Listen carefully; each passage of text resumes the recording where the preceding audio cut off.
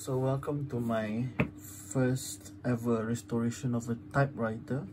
So what I have here is an Olivetti Lettera 25, which I bought it for I think around 200. That will be around $50 I think for Americans. I'm from Malaysia, so this machine I got it for 200, which is perhaps around between $35 to $50. Even though it seems like too much for average American market, but for us Malaysians here, this is quite a deal actually.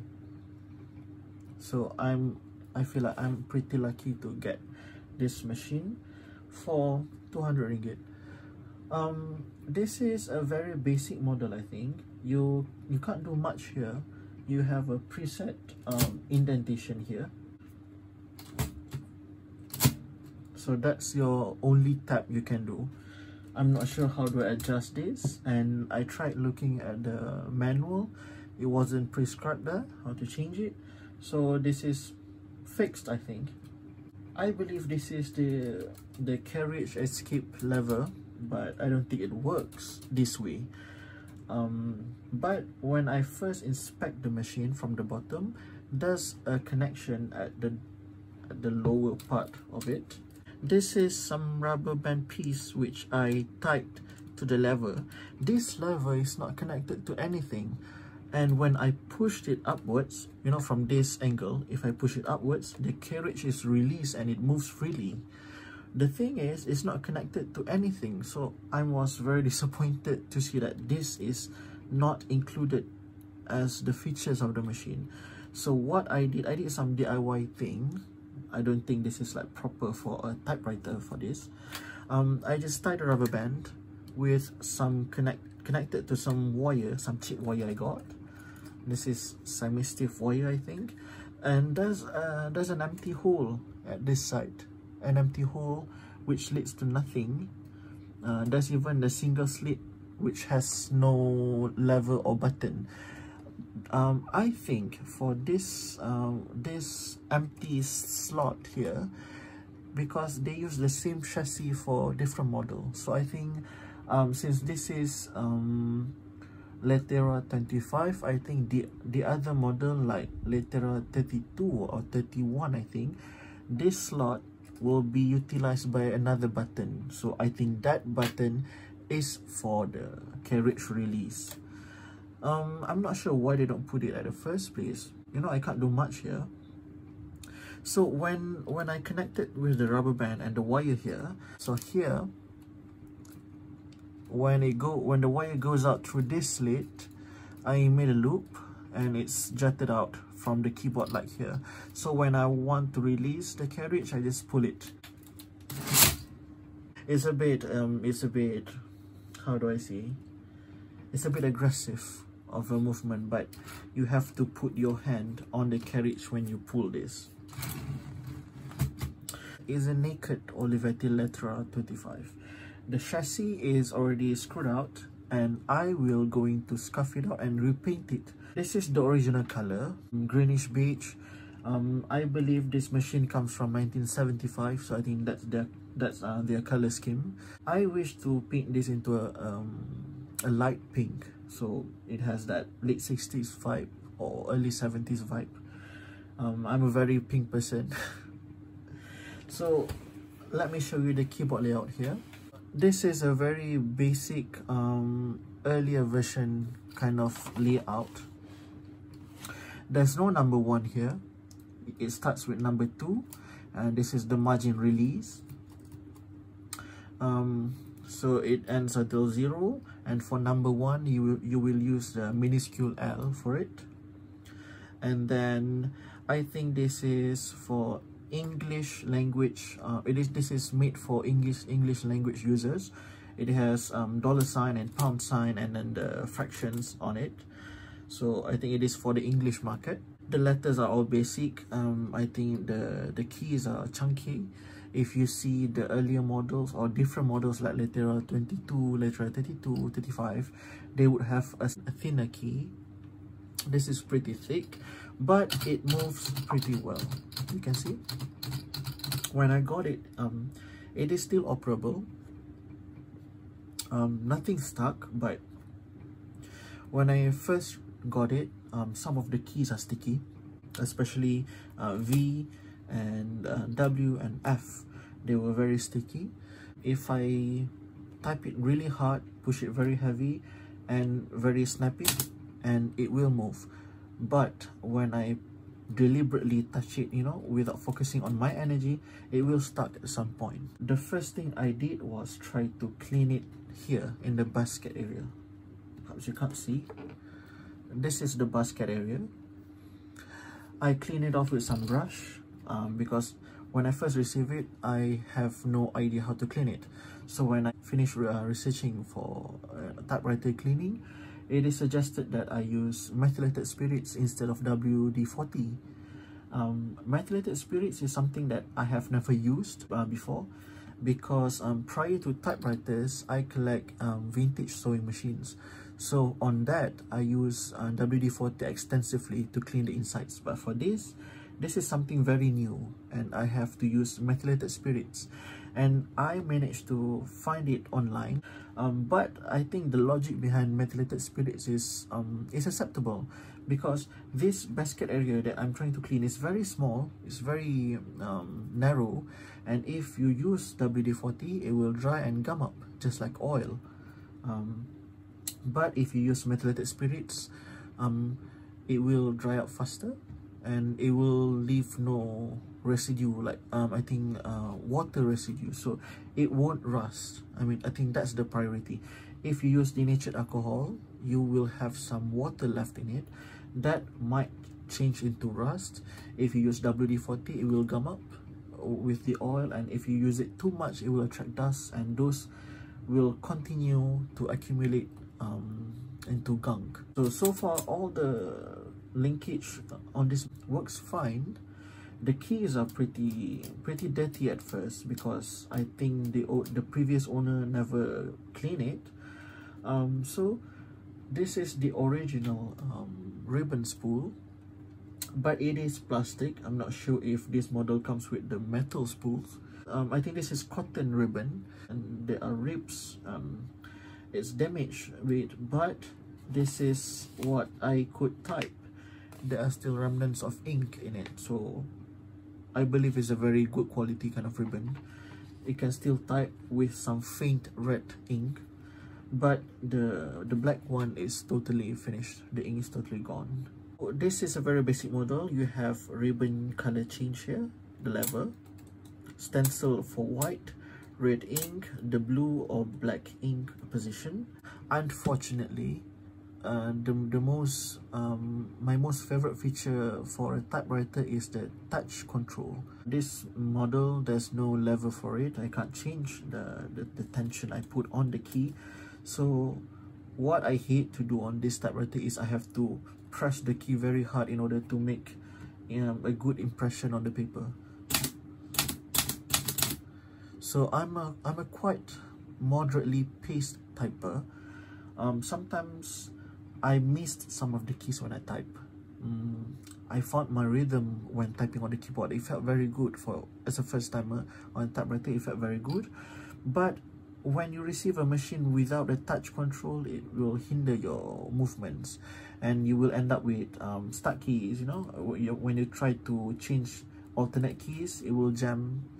So if you are watching this and you are thinking about getting a typewriter, you can get typewriters that have touch control, and it will help you, especially if you are trying to type on it for the first time. I think this one is fine with me. I think I can work with it. I'm going to save up for a new model. This is my first machine, and I think it won't be the last. So it has a very short carriage return lever, and it's plastic, unfortunately. This is the line spacer. You have 0. You can move the paper freely, single spacing, double and triple. This is unique to my machine actually, but I'm going to share with you. Usually when I try to load my paper, I will push the carriage first to the left margin, and then I will unload my paper there. But when I do this, I followed the instruction and the suggestion that you load two pieces of paper together when you are trying to type on a hard platen, so that it will reduce the noise a bit. I think that's a logical move to do. But when I unload the paper here, it will only reach here. It will not pass the ribbon area. Why does this happen? Is this something wrong? Is my platen had very limited tension?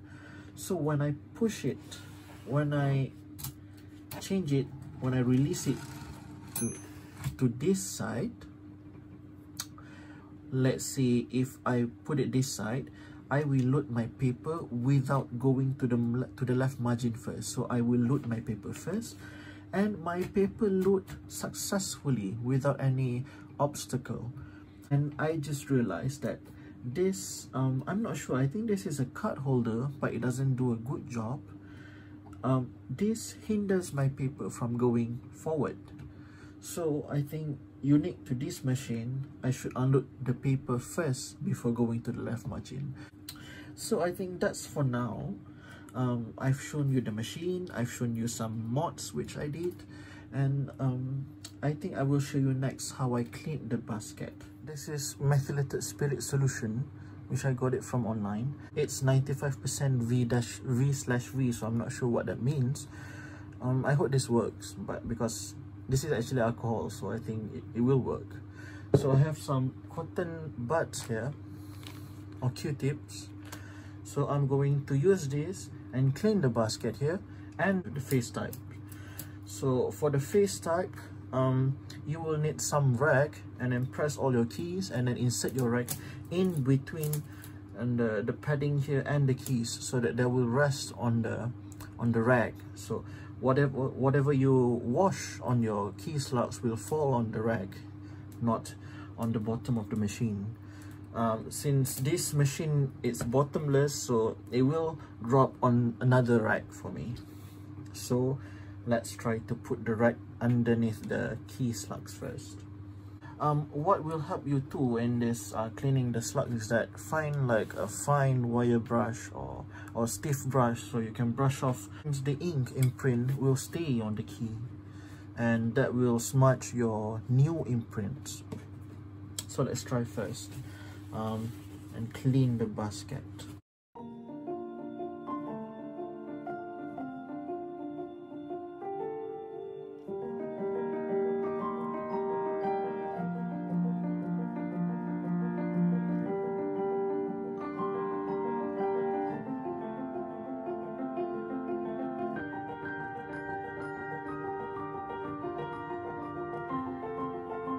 It looks pretty clear for now.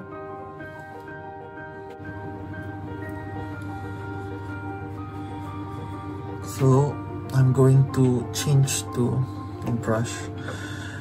This is not a good brush, this is just a rough paint brush, but I think the bristles are pretty hard, so they will go through the channels. So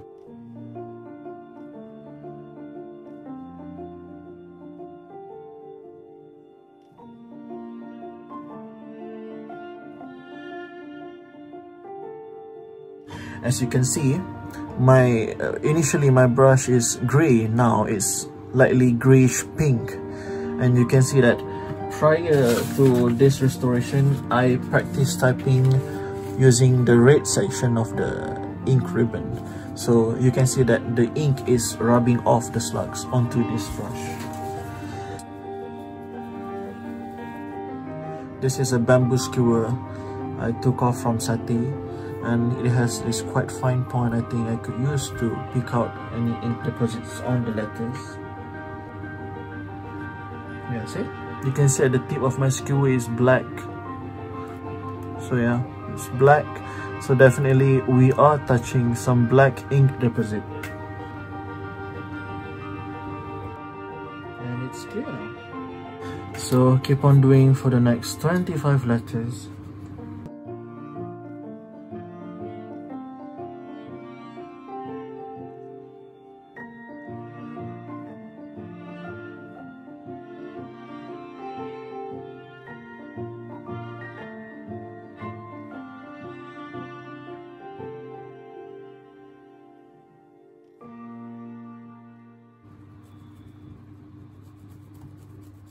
So I finally cleaned all the insides and the basket for this typewriter, and then the type slugs are finally clean.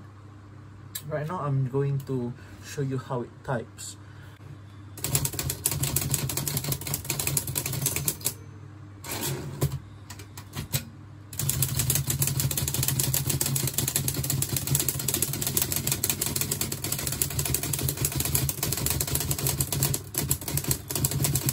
This is the ribbon cover for the typewriter. So what I'm trying to do now is to, what do we call it, to scuff out the surface of this plastic cover so that my repainting process will adhere better when I spray paint it after this. This is, you can see, this is the original surface, and this is the scuffed one I just did just now. So you can see that this is a bit lighter than this one because the protective layer is already out. I'm currently using this. I think this is called the Scotch-Brite pads. This is the same that you use to in washing the dishes, you know, scrubbing your pots and pans. I think this works very nicely to rub off the protective layer of the plastic cover. So I will do this for all the casing, the body casing and the top cover, and to the sides of this typewriter. Let me show you a bit. This one, oops, this one. So this is it. So all of the surfaces will be scrubbed using this. I have 2 pads for now. I think that will do. And the front cover, the plate of the front cover accidentally came off, you know. I think I had a good luck on that, because if not, I would cover this with painter's tape so that when I spray paint it, it won't be affected by it. So let me try a bit on this so you can see.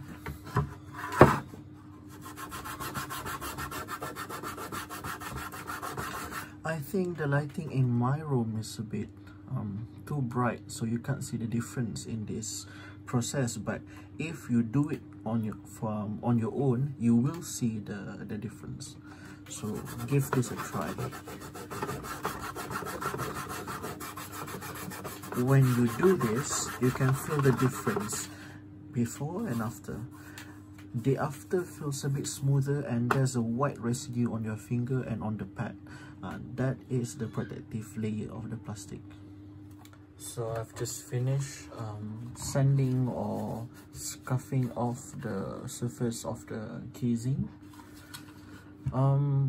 You should put more focus on the outside, the exterior, because this is what you see and you want your paint to adhere better here rather than inside. I think prior to this scuffing process, I already put some, this is my effort of dampening the sound of the typewriter. I put some batting. I think that might help. It's not that thick, but it is still something soft, so maybe it can absorb some of the sound. I did this first. I'm gonna scuff this, and then now I'm going to prepare for the spray painting area.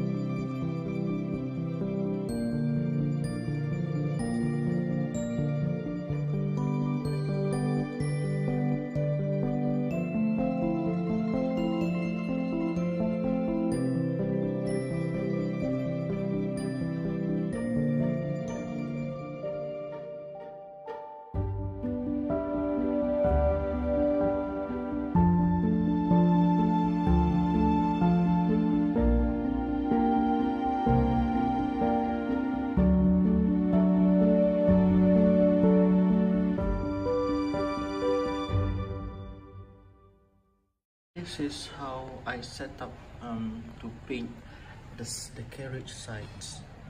So there's a lot of taping.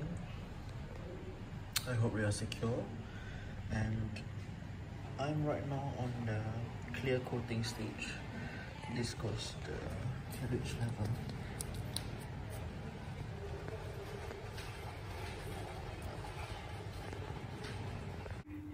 Hello, so this is the result of repainting for the side piece. This is detachable only if you are very familiar with the how they assemble the model, but like what I have right now, I don't feel like detaching it. So what I do is just cover other parts which are not to be painted with newspaper, and I will paint this just like this. But there are drawbacks of this kind of method, because the result is you will get uneven edges, things like that. But since this is for my personal collection, not for sale, I think it's okay. Right now I'm trying to open this from this side. I wish you can see it. I hope this is visible for you. Alright, now this is the plater knob, which is supposed to be left black. So let's see how it looks like now, if it's affected by the repainting task.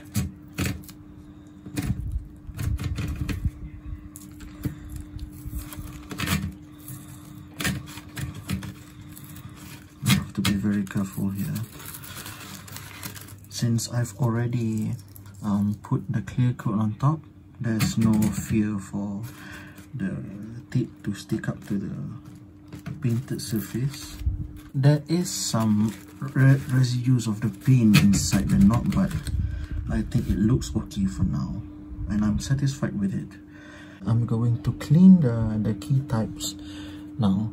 So for this, it's a bit unconventional, but I'm going to use WD-40 actually.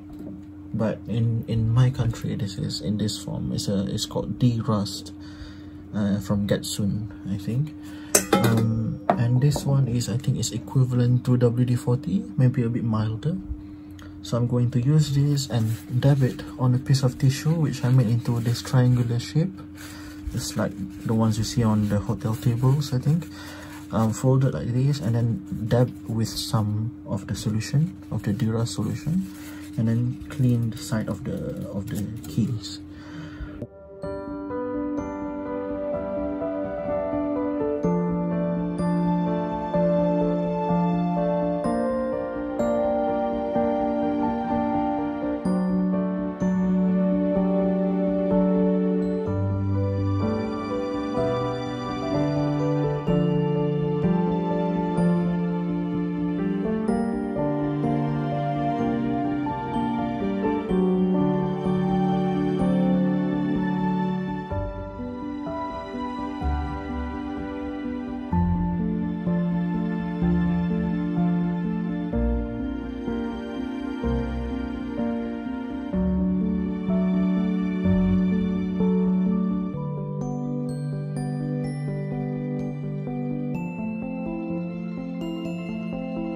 So you can see this is fast and the W is getting slow, so something's wrong with it, and I will do a second time cleaning after this, just for the final time.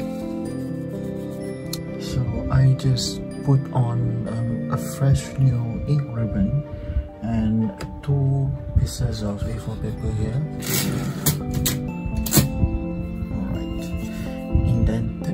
For the new paragraph, and here we go. I hope you can see me typing.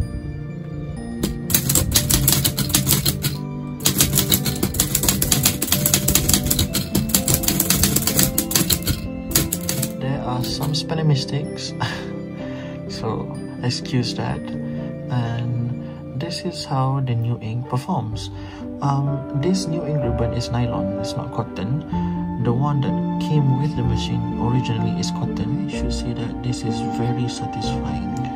So right now I'm just typing, testing the ink without the chassis of the machine. So I think we'll wait until the keysing dries and I'll attach all over again and we'll have another typing test.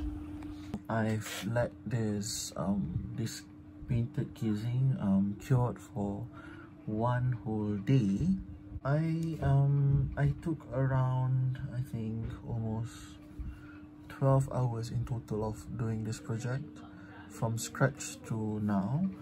I think this keys had some layers, which I think around perhaps 6 or 7 layers, I mean 7 coats of paint. So, but as you can see from the video, I ran into some problems after repainting. I see this, there are painting faux pas which I committed on this project. You can see that the colors are uneven here. There are 2 possibilities, whether I painted certain areas with different distances when it comes to the distance between my spray paint and the project itself, and it's either the paint or the clear coating. So you can see on certain sections of this casing there are some orange tint here and there, which looks rather weird, but this is my first time repainting a typewriter, so let's just take this as in a peachy pink sunset concept. So that's how I justify it now. I just wanted to shift and finish this project quickly.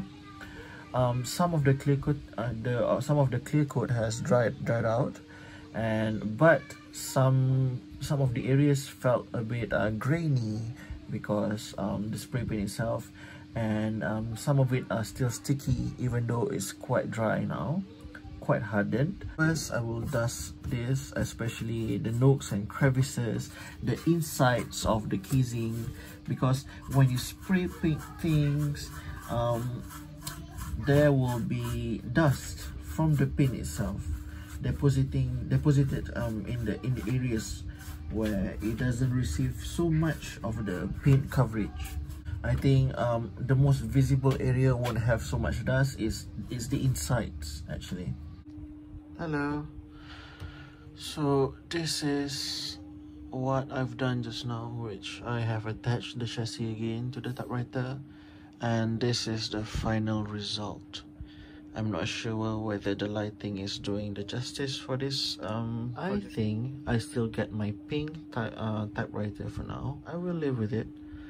Now it's usable, and if you see the previous video section before, I told you that I have padded the bottom of the machine. Now I think it types a bit quieter than before, just by padding the bottom of the typewriter. And this is from the side. I'm glad it's already pink now, it's not drab, and yeah. And thankfully nothing is stuck. Yep, just some dirt accidentally just now, and I even scratched accidentally. The plate is very fragile, and if you take this off, you have to really guard it with your life, or else it will end up like this. The paint has thinned out a lot.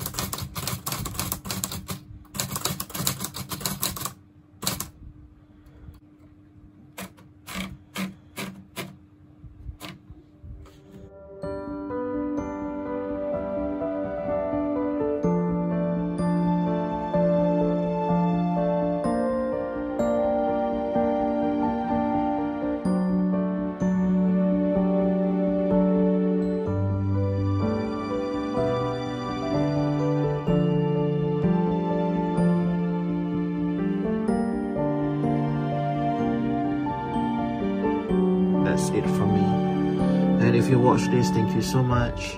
I might do another post like this in the future, so if you like it, you can subscribe to my channel. Thank you.